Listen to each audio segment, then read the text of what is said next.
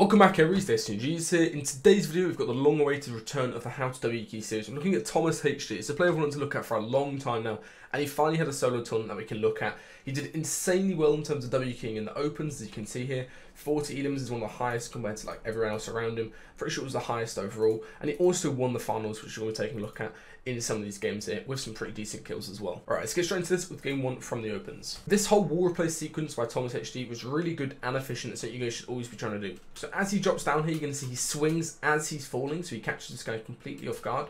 Then he two-hits the wall by hitting the circle, and as he breaks the wall, you're going to see he doesn't pull down his wall straight away. Instead, he's going to go for the cone, which gets that centerpiece control, and then he gets the wall. Regardless if you get the wall or not, getting a cone in some of these boxes that you can do 100% of the time, even if you're on high ping, is really good to do to get people out of boxes. But you can see here, when he gets that cone in the box, what happens to the other guy is he gets this really awkward bump up animation where he gets bumped up by the cone, and this allows Th0masHD to get a free shot just like that. And immediately as he does this from this bottom left peak here on the right peak, he swaps up the angle and does a top right edit, which means that this guy's crosshair placement is completely messed up. He's aiming where the edit just came from, as you can see. Th0masHD swaps up the angle, gets a free shot without taking any damage, and at this point here, he forces his way in by placing a stare over the back of his head as his try goes for the timing shot, and he gets a very free kill.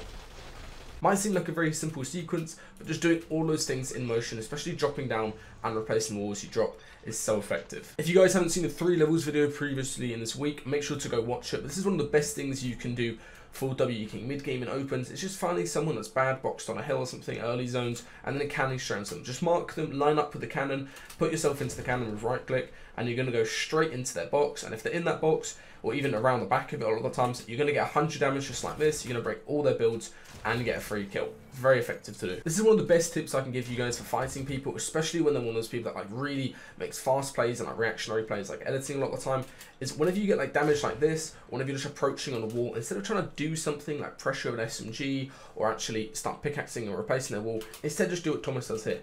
Approach them a little bit further away so you can't really get pieced up just like this, and just stand there with your pump. I cannot tell you guys how many times you'll get a free shot on someone who just edits instantly. This works really well in arena, especially first game of cash gaps, so people are fighting quite quickly. You can see he gets a free tag in like that, and after this he stops doing that because obviously the guy's not going to edit while he's low, and instead he just constantly SMG pressures. He just sprays through the SMG trying to get somebody through, and the guy in it panic pans away and he gets a free kill out there. This right here is just a really smart play that Th0masHD does. He baits that he's disengaging from a fight, as you can see, knows there's somebody back in all those boxes, so he baits the fact that he's running away, and he also baits his pickaxe swing on this tree. He doesn't actually hit the tree at all, he's just waiting for this guy to edit. And the thing is, people, when they're trying to get a shot on you, they're always going to wait for you to farm because they know you're like kind of stuck in that animation where you can't do anything. So he baits that pickaxe swing, immediately pulls out his mythic orb, gets a massive beam on the guy, and then just closes in and gets a simple wall replace. Again though, he does the thing that I said in the first part of this video, which is as he breaks it, as you can see here, gets the cone slide in, does the top right hand peak, and gets a very free kill. This fight is a perfect example of what you should be doing when you get someone low, when you're trying to pressure them. I know you guys have this situation happen in a cash cup the whole time where you're trying to wkey, trying to end a fight quickly, and the other guy ends up just reboxing, making loads of space, and they've got chug splashes or something, and they heal up straight away. Look what Th0masHD does here. First of all, gets a nice little bit of damage on this guy, almost gets his bottom piece on him as he exits out the box here, but look what he does. He immediately reads what the opponent is doing. They're walking around in a box like a little AI, trying to make some space, and they're trying to heal at the same time. There's nothing going on in this guy's head in terms of getting counter damage or trying to hold the wall or even just trying to get like a little bit of shot in to actually like pressure Th0masHD off. Instead, Th0masHD realizes this and he goes straight through the wall without even replacing. I know you guys in that situation would replace it and try to get a shot, and that's why you'd miss out on this shot right here. Now he's got 120 damage on the guy, and instead of going for replaces again, he just realizes, okay, there's no way this guy is trying to edit on me when he's this low. Instead, he's just going to walk through all of the walls, gets the extended wall right there, gets the cone in, gets a nice little pickaxe, and gets a very free kill. The guy only looked for a shot in that entire sequence. When he finally had his wall replaced and a cone in his box, then he looked for a shot. But at that point, Th0masHD did a really good job of pressuring him just by using his pickaxe and getting close and getting into his box straight away. This is something I talked about absolutely ages ago in the Mitra and Kiriachi videos at the start of this series, but trying to outplay your opponent in terms of damage and positioning at the start of the fight is very, very important. Pretty much every player in solo cash cups is running visual sound effects, so if you can capitalize on that by crouching up on people, sneaking, making no audio, just like he's doing here, you'll be able to get massive amounts of beams, and it's going to allow you to finish your fights a lot quicker. Gets a nice double hit from above, gets the cone in the box, and gets a very free kill on someone who's stacked. Again, Very simple stuff. People pretty much rely on visual audio and don't actually listen for any audio cues, and also they just have no awareness because of visual audio sort of carries them. It's not necessarily a bad thing, it's a very good feature to have, but if you're aware that every single player is using visual audio, you can outplay them while using it as well. This is another example of really nice wall replacing mechanics here. So he gets this guy with a good bit of damage, tactical sprints towards him, which I think is very underrated for fighting, just tactical sprinting straight into his box, getting another big amount of damage, and at this point he realizes he's going to spam heal, so look what he does. He jumps from the side onto the brick wall, which is kind of unexpected for someone to replace, because obviously brick might seem like it's healthier than wood, and wood's only 2 hit wherever you hit it, but if you hit brick in the crit spot, it's going to break in 2 hits when it's freshly built. So that's what he does. He jumps to the side, gets 1 swing while he's starting to jump, and then gets 1 swing on the way down on the crit spot of the wall, gets a floor below him, and gets the wall replacement as well at the same time. There's a nice wide open edit, quite an awkward angle for this guy to even get a shot on him from, as you can see, trying to flip the ramp, and then gets an insta kill.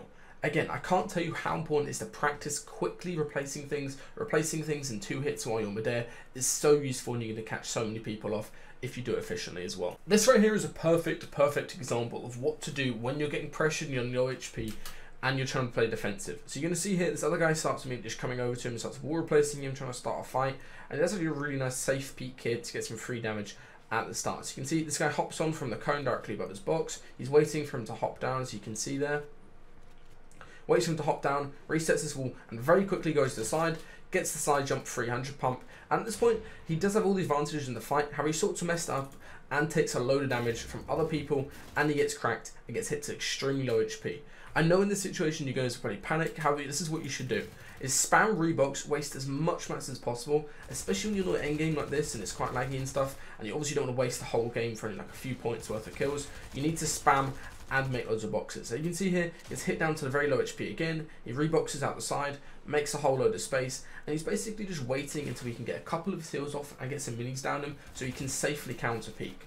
So you can see here, as soon as the guy starts pressuring from above, he realizes, okay, what has my opponent done? They've just used all their SMG ammo spraying me out, they're going to start to reload, and they've also overcommitted and come into my builds at this point. So you're going to see here, immediately realizes where he is, he's reloading, jumps straight down, and gets a very free pump shot, just like that. Here's how Th0masHD actually outplays Reason early on in the game here. So you can see, just get initial damage advantage with a 60 tag right there, and then it immediately starts ramping over, and he wants to pressure as quick as possible. Again, just uses SMG bleed through, and you can see, because of the fact he's a drum shotgun, he actually tries to play for this by approaching kind of weirdly and awkwardly. This means that Reason really can't do anything in this situation apart from just make space away, because he gets that ramp straight into the box.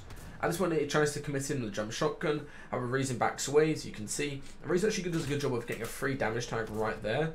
However, Thomas realizes, okay, he's not going to aggro me straight away, so he tries to counter pressure and actually spray him back, which forces Reason to disengage a little bit. And you're going to see here, based on the way they're trading damage and the way that Reason's sort of backing up and trying to farm at the same time, he realizes, okay, he's not acting too aggressive at all. He's probably pretty shambles in terms of heals since he's not popped a big or anything, and he's also running low on mats based on the fact that he's running over this way. So what he does is tactical sprint around, as you can see here, and he's basically just going to tactical sprint and try to cut him off as much as possible and burn through his last remaining builds. Again, just reading how your opponent is playing in a fight is so important. It's going to outplay them a lot of the time here. Just simply realizing the fact that Reason's running low on mats, he gets a very free kill here just by burning through just like that. Then he hits a round peak with the jump shotgun, and he gets a very simple kill. This next fight shows a lot of really high-level elite things that Th0masHD is doing while in high load. So you can see here, this other guy's overcommitting. He's got a damage advantage off the start. He's going to overcommit into the box, and Th0masHD needs to get damage straight away. So what he does is bait the fact that he's going to stay in the box, make a box backwards, as you can see here, then set up a top round peak. So when the guy jumps straight in like this, he gets a 300 tag, tries to zip wire through him, but doesn't get anything done from it. Now that he's got the other guy low HP, and he's actually just trying to hunt him down, you're going to see here, he does some very, very simple things. Instead of just approaching on the wall and trying to do his normal cone replace, instead he goes underneath, places the cone, gets the wall replaced, the other guy gets the ramp off straight away, and you can see here, he doesn't slow down. He could take the time to pop minis or try to pop a big or something, but that's just going to make the fight longer and drawn out. He doesn't have lights to play in the storm as well, so instead he's going to immediately look for some more edits. He misses his first pump shot the entire time we've been watching so far, by the way, and then immediately keeps on looking for pressure, sets up from this really nice right hand peaks, it's like the arc and wall replace, tries to go for the wall replace, doesn't get it, and instead just waits for the shotgun out. Again, very simple stuff, just waiting your shotgun out and out damages the guy. at the end there. This is a really simple refresh that Th0masHD gets on 50/50 zone, and he actually does it at the perfect time here. So you're going to see what he's going to go ahead and do is wait for zone, for first moving to actually show up. So this is basically the point in the game where everyone is going to check the map and figure out how they're going to do first moving or how they're going to rotate it, and they sort of look at the elevation changes and everything like that. I'm sure you guys are aware of this. And then as soon as that point shows up, what he's going to do is actually go ahead and edit his cone out, edit his wall out as well, so it's not connected to anything, place a cone down, and he gets a very free refresh on eye drop, who's literally just staring at his map, not doing anything at this point.